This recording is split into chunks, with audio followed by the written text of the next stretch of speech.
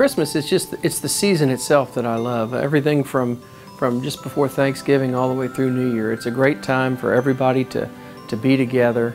It's all about giving and giving back. Every year, the day after Thanksgiving, bright and early, we head over to Tom Thumb Nursery on 45th Street. Everybody runs in and everybody picks out the tree that they like. But we go home and spend the rest of the day decorating it. That's been a Christmas tradition since before my oldest daughter was born, and I hope that they continue to come back and do that with us even after they're grown. What Harvey reminds everybody of here on the island is it brings back a lot of memories. It opens up a lot of old wounds. We all remember having to decorate around the debris piles or not even being in our homes for Hurricane Ike, so our heart certainly goes out to those that live on the mainland that had flooding. My New Year's resolution for this coming year is going to be to try to sit back and smell the roses just a little bit more.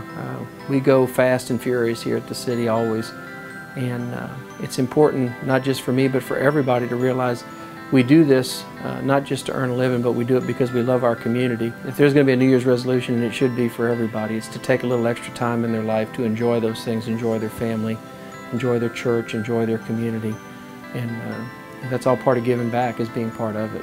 I want to wish everybody a very Merry Christmas. The City of Galveston, the citizens here, are blessed with some of the best employees I've ever seen in a municipality.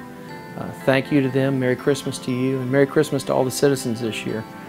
May you have one of the happiest and most blessed Christmases ever. Gig 'em, and welcome Coach Fisher to Aggieland.